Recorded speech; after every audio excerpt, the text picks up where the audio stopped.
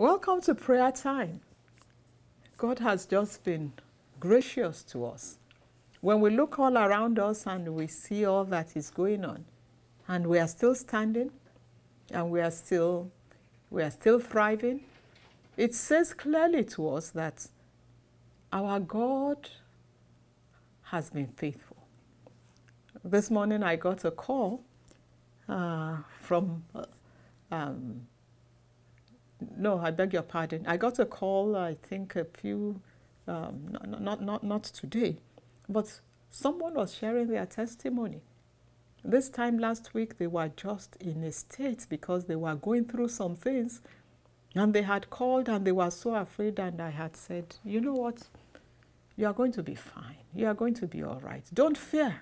Take that fear out of you. Do not fear.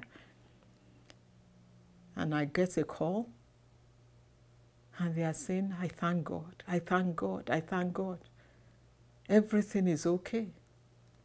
I didn't want to say, didn't I tell you not to fear? Our God is simply amazing.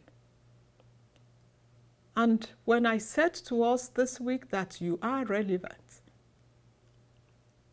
you are relevant, and therefore God cannot allow things to just happen to you anyhow. So first I want us to just go ahead and give him thanks, because there's so much that could have happened to you this week, but in his mercy and grace, he preserved you and he carried you through, and you've come out, you are well, you are alive. Some things are falling into place for you. Go ahead and thank him. And I want you to thank him too, because today the lines are going to fall to you in pleasant places. Say, Father, I'm grateful. I'm thankful.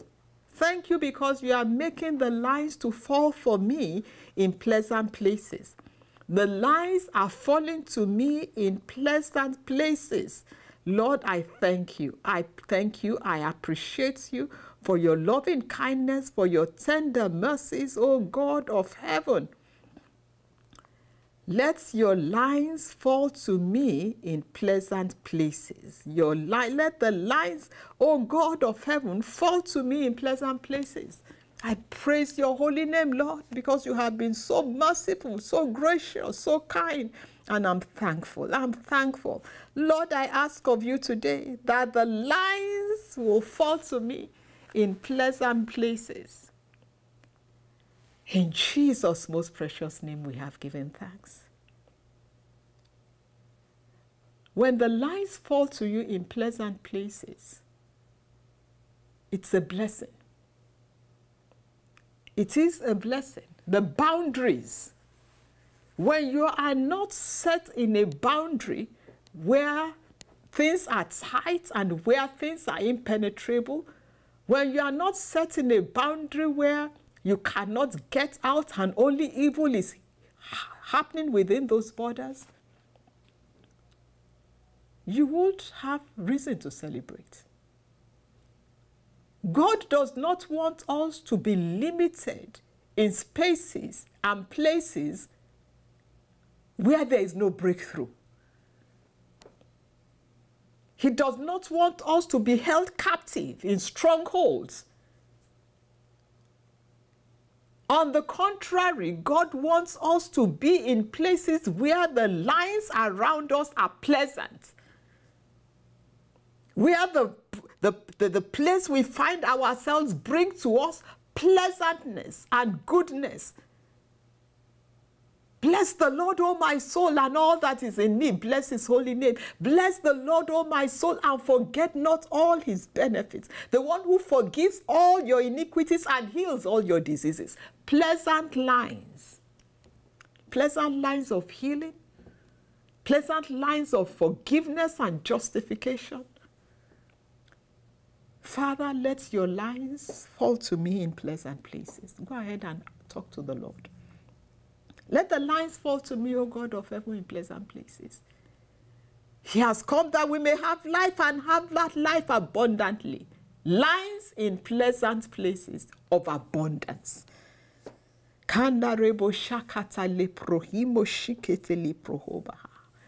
There's somebody, you are listening to me, you've been weeping, you are about to start to laugh. You know, Sarah said, God made me to laugh. It's your turn.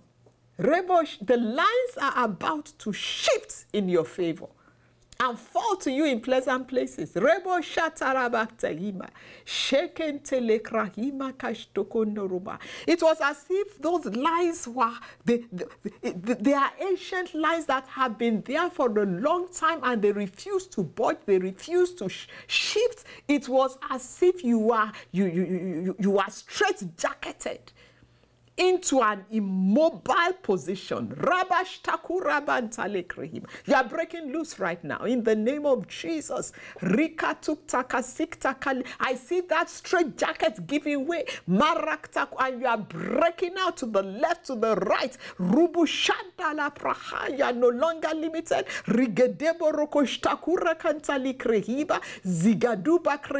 Because God wants you to be relevant. Nothing can hold you captive anymore. That straight jacket is torn from you. Have you straight jacket been torn? Straight jacket being torn? That will take a supernatural intervention.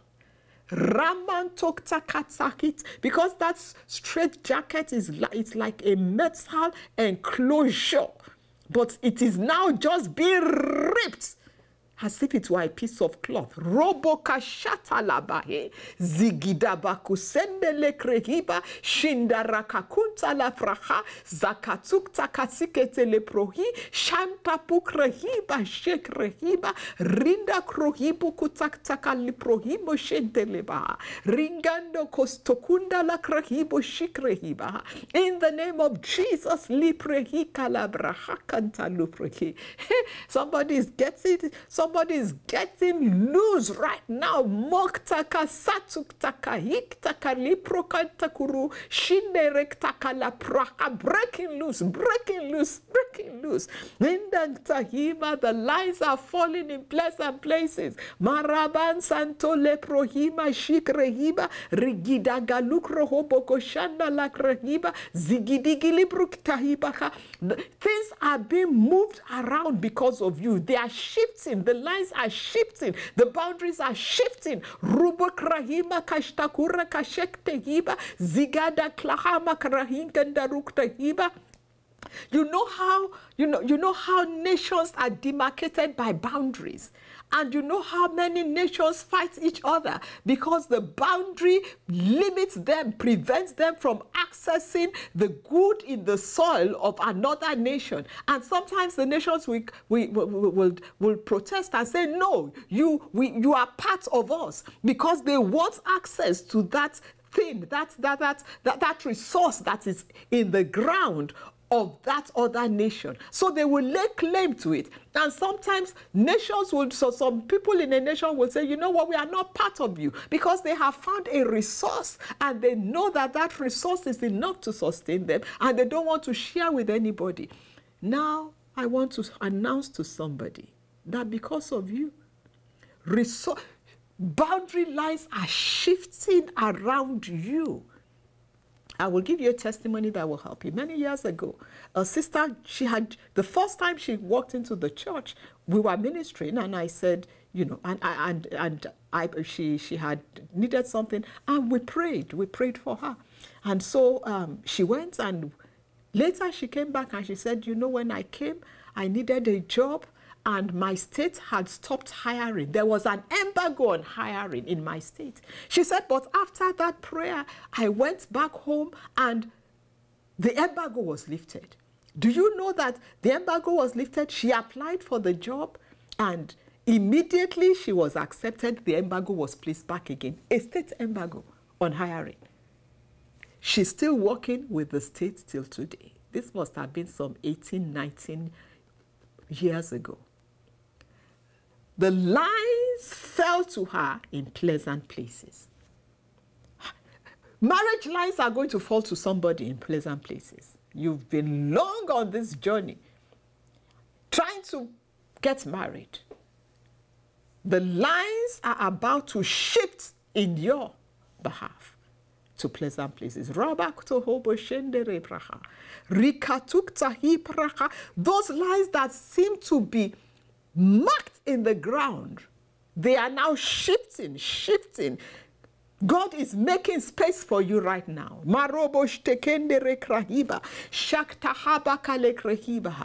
There's somebody there. My prayer for you right now is that you will not miss the time of your visitation.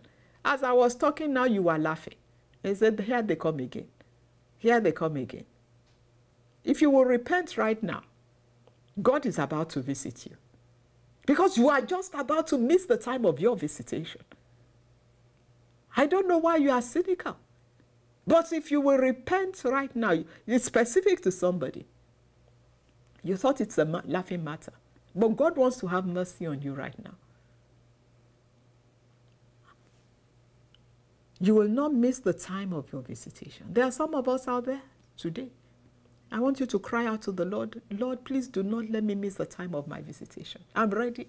I'm ready for your blessing, Lord. I'm ready, I'm ready, I'm ready. I'm ready for your blessing, Lord. I don't want to miss the time of my visitation. Visit me with your goodness. Visit me with your power. Lord, that I may be relevant in my generation. Lord God, the things that I need to do, those things that you have given to me, help me, Lord God, to access them. Help me, Lord, give me the grace to do them, that I may be relevant again in my generation. Rabba Shantala Prohima Kashiklehiba Iraga Tuktahima Siktehima Zinda la Krohibo Shekerehiba Ikata Klohima Siktekerebo Shinda Igdehima Ktahala Barunda Kasiktaha. Lord, I want to be relevant. I want to be relevant. Lord, the grace to be relevant, give to me. The resources that I need to help me to deploy that I may be relevant. Give them to me. Rabash, I surrender to you, O God. Give them to me, O God, those resources. Father,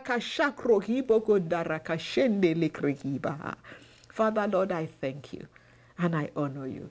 And I want to give you time right now. I don't know what it is that you are believing God for. While we talked during the week, you knew there were areas where you needed to be relevant. And I want you to just lift up your voice. I want to agree with you in prayer right now. Talk to the Lord and tell him, Lord, I want to be relevant. I want to be relevant.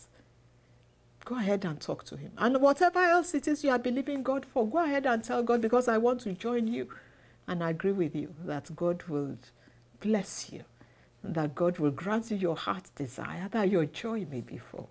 Go ahead, I'll give you a minute. And so, Father, I lift up all your children who are listening, all those who have joined me to pray today.